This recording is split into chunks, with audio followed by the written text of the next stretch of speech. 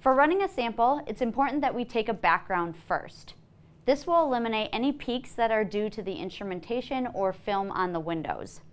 To take a background first, you have to clean the crystal. So we're going to use IPA. We want to squirt the IPA on the chem wipe first, then you'll clean the crystal in an outward fashion, and then go ahead and dry it using a dry clean chem wipe. Once the crystal is clean, you can go ahead and take a background. To take a background, you will click the background button.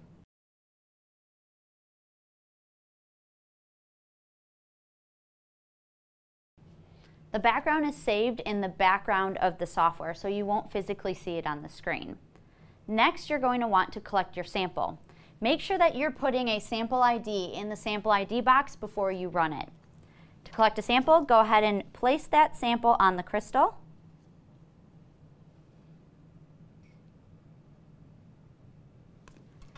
And apply pressure.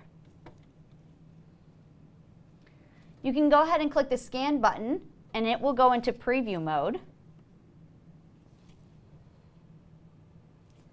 In the preview mode, you'll notice a force gauge at the bottom of the screen.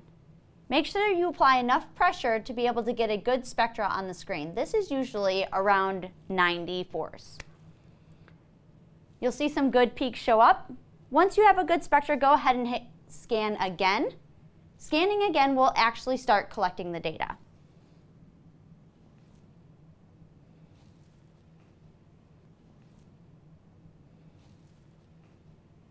Now that you have the data, you may want to run a library search or a compare. To run a library search, go ahead and hit the search button. The library search is going to run.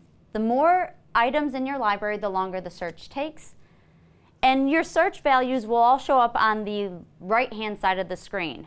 So for this one, the top search is polypropylene, and the standard we ran was polypropylene.